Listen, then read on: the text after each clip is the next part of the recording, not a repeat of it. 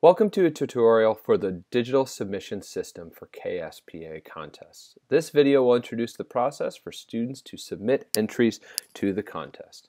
First, visit betterbnc.com and click on the login button as you have before.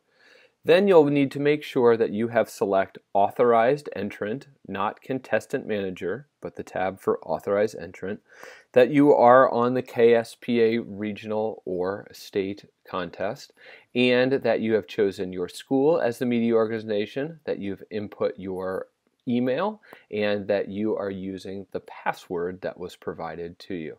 After that, you can go ahead and click Login. The next choice that you have is what division you'll be entering into. For this tutorial, we will go ahead and show both a photography and design example. For the first one, we'll do photography. We'll choose student life photography.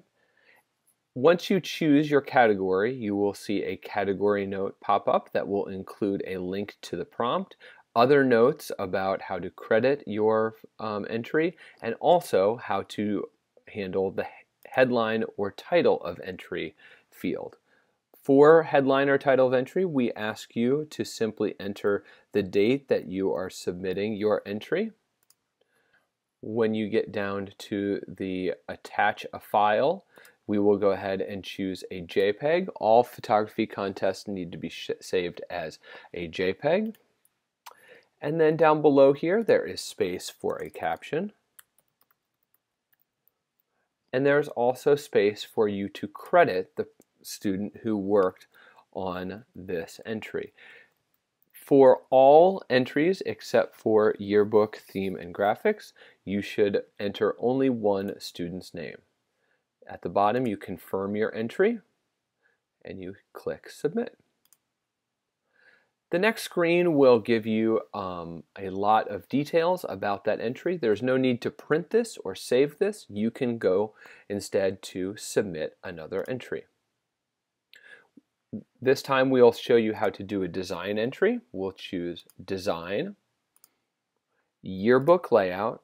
Again, you get information about how to submit your entry and other details. We'll submit today's date as the title of entry or headline. When it asks us to choose a file, we will choose a PDF this time. Down below, there's no caption field, but there is still a place for you to credit whoever worked on this by first and last name. Again, the only category that will have more than one credit will be yearbook, theme, and graphics. We will confirm that submission and hit Submit Entry. Once again, we receive a confirmation that our entry has been submitted. At that point, we can go ahead and click on Manage Entries.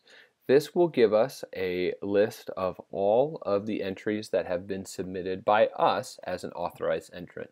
This doesn't represent all of the entries from your school, but only the ones that you have submitted.